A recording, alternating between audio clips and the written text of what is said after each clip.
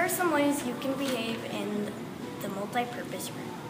Whenever we do the school song, everybody should be participating. Give me a beat!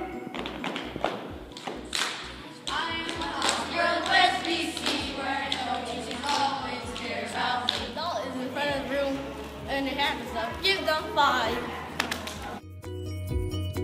There's a presenter at the front of the room. Look at them and get them silence.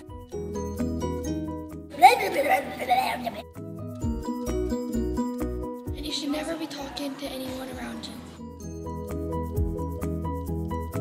This is how you're supposed to clap in the auditorium.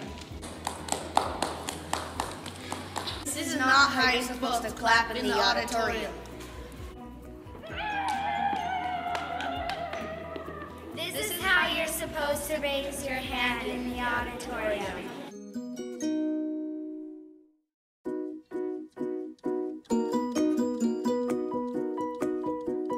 This is not how you're supposed to raise your hand in the auditorium.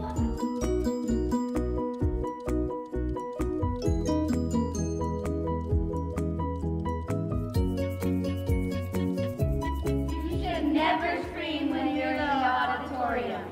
This is not how you're supposed to sit in the auditorium.